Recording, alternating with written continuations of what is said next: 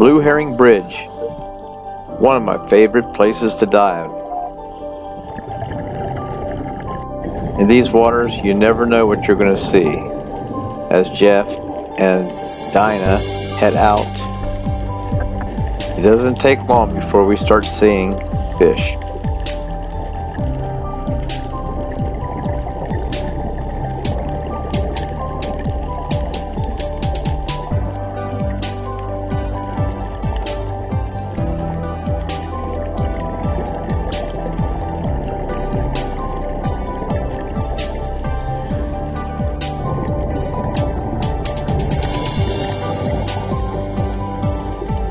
One of my favorite spots is under the bridge itself.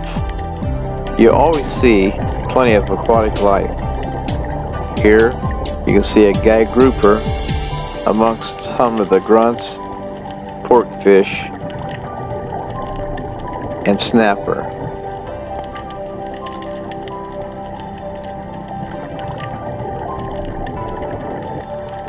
The spadefish is my favorite. This time they let me get pretty close to them.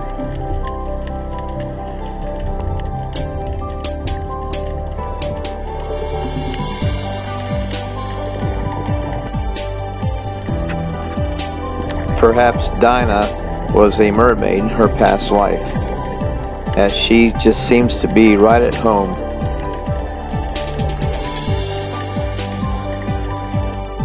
Here I try to stay up with this stingray, but it's a little too quick for me as it just scurries off.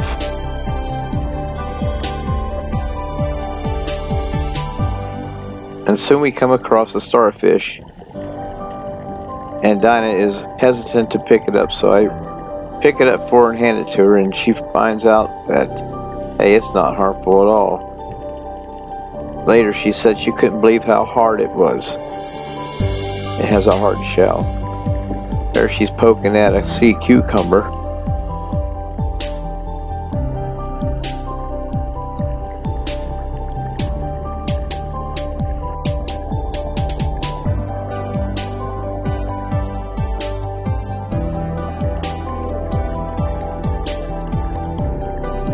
And where there's bait fish, you will always find a barracuda.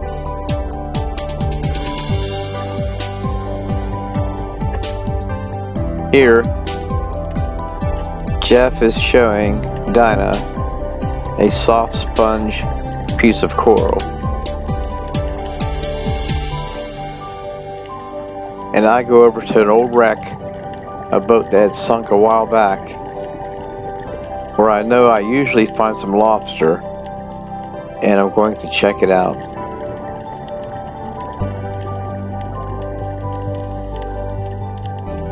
And lo and behold, I was right. A couple of nice sized lobster hiding down in the hull of this sunken boat. And off to the left here you can see a decorator crab.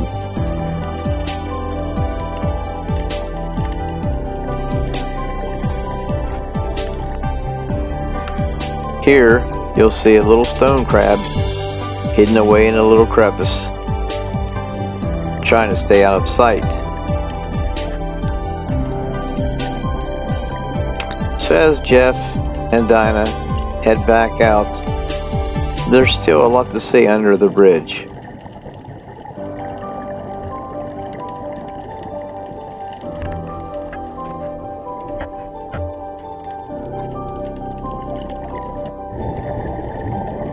A filefish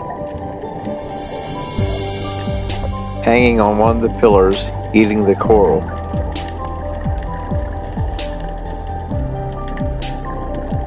They say the crackling that you hear underwater around the coral is the sound of all the fish and crustaceans eating the coral.